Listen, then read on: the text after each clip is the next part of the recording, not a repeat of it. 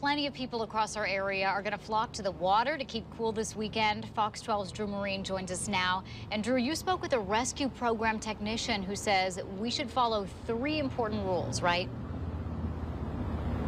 Yeah, those 3 rules are swim with a buddy, wear a life jacket, and know your swimming abilities. The rain has created stronger currents at places like high rocks, and people underestimate just how hard it can be to swim in them.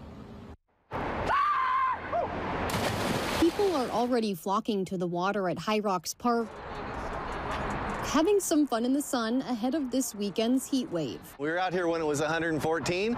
There were people everywhere, and this weekend probably too. While it seems like the most natural way to cool down during 90-degree temperatures, Clackamas County wants to remind people water conditions aren't like they were last year, and visitors are noticing. It's not as low as it was last summer because we're here like the whole 60 days, and we're sitting on these rocks down here, and they're still covered. Thanks to the heavy rains we've had this spring, water currents are much stronger and the water is higher. So there are a few key tips to keep in mind if you plan to swim in a lake or river. Swim with a buddy, wear a life jacket, and know your limits. We have swifter currents than a pool. For you watching? Yeah. Wyatt Lovell's been a river rescue technician with AMR for 2 summers now and says today they've already had to help someone underestimating the powerful current. If someone jumps in, they are looking at a point to get out, and they swim for it, and they underestimate the current. They get pushed down past it. At that point, they turn upstream and try to swim at it, and they're not able to, so we have to go in and grab them.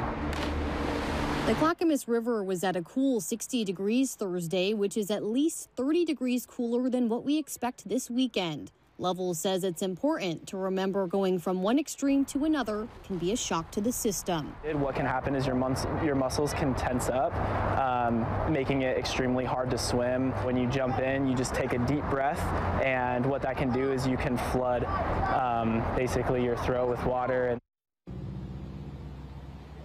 If you don't have a life jacket of your own at home, AMR loans them out for free at parks like High Rocks and Glen Otto. Live in Clackamas County, Drew Marine, Fox 12 Oregon.